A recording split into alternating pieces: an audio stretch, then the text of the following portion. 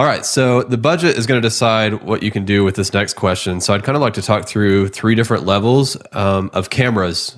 So you can go from like maybe somebody can figure out where they are right now and then take the next step forward, whatever that is. So let's start with the most inexpensive camera setup that churches can use to live stream. What would you recommend? You know the world of cameras, right? Like you can spend $5,000 on one camera, $20,000 on one camera, $50,000 on one camera. So to me, inexpensive is $1,000, like under $1,000 for a body and a lens setup.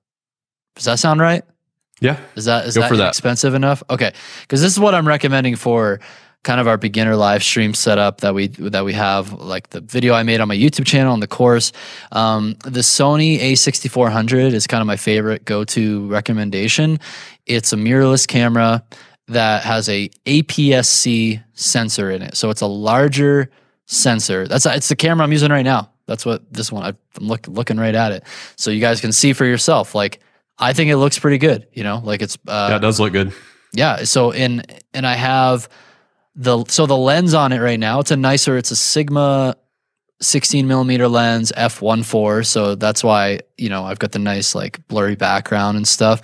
But this setup, okay, so I think that camera with this nicer lens was probably $1,200, but you can get some less expensive lenses that are like $200 to $300 a piece, and it puts you right around $1,000 to $1,100, I think, when all said and done. So I would always lean more towards the cameras that have, like, what's the biggest sensor you can get for your dollar?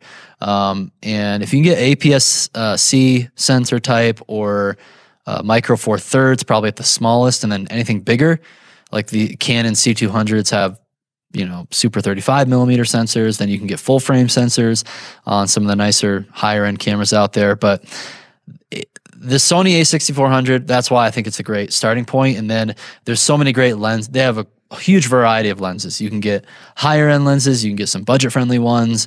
You can get one that can zoom in plenty far enough for like a nice close follow cam. Yeah, I think that's my first recommendation. So let's say somebody's in the situation you just talked about with the Sony camera and they're ready to take the next step. What is that? Then the next step, I would look at the Blackmagic Pocket Cinema Camera 6K. That's going to be, I think, the best bang for your buck for really just a video only camera that has high dynamic range. It has a super 35mm sensor, so you just got a bigger sensor, and now you can start using Canon EF glass on it. Really, it could be any EF mount glass like Sigma or whatever, but I like Canon L glass. Really sharp, really great images. That would be the next recommendation. And then you're looking at about $2,000 for the camera body. They just came out with a new Blackmagic Pocket 6K like a week ago. Maybe you could find some used ones for even better price now. And then start finding some good lenses. So my recommendations for most, it kind of depends on the size of your church building and how long the throw is for your camera.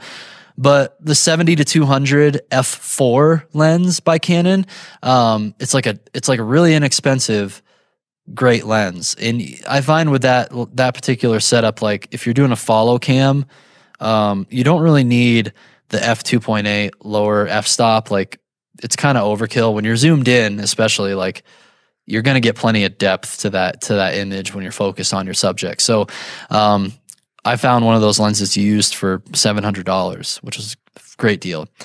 And then maybe for my other, if I had like a 2-camera setup, like I would have like maybe a 24 to 105 that could just kind of zoom in however I want it to, depending on where I place it. Prime lenses like a 50mm or a 24 to 70 if someone's like walking around with the camera. So again, we got so many great videos on my YouTube channel. Like, that's what Bethel uses for the most part, is the Blackmagic 6Ks. And you could see, if you search Bethel multi-camera setup, you'll probably find that on YouTube. And we go through like each of their camera positions. So even though it's like, it's Bethel and they have a humongous reach, like they have actually very modest camera gear that they've only recently started to do some updates. But yeah, that's my next recommendation. Blackmagic Pocket Cinema Camera 6K. Start getting some Canon glass. Okay, so let's say that somebody has the money to upgrade like their primary camera to the Blackmagic, but they still have like the Sony A6400. Can they use that as like their secondary camera, and will they blend well together?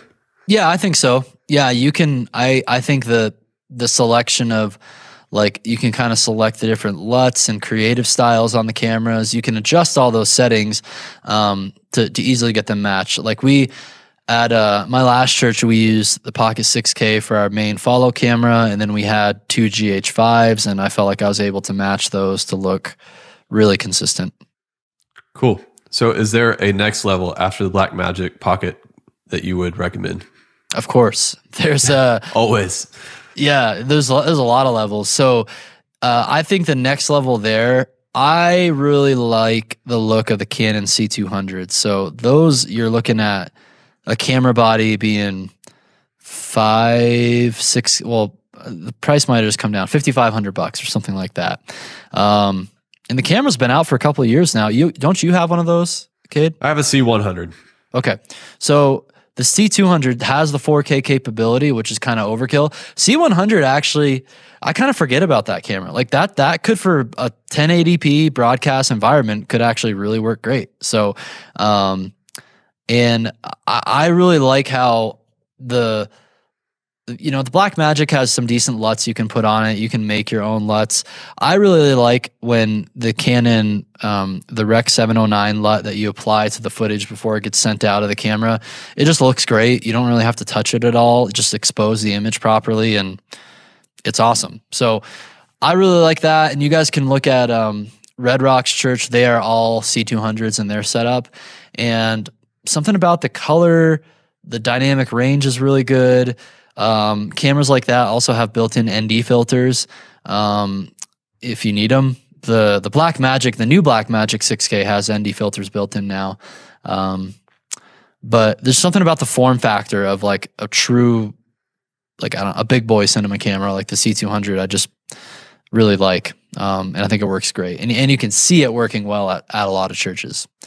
The other thing you could consider is the red Komodo. So that's what the guys at Bethel recently upgraded to. It's a couple of those. Not for all their cameras, but I think that camera is around also 5 to 6K for the camera body. So a similar price point, and really good color science and technology there. Mixing sound seems complicated, but it doesn't have to be. Get access to our stress-free training to help you create great sound at church by visiting churchsoundmadesimple.com.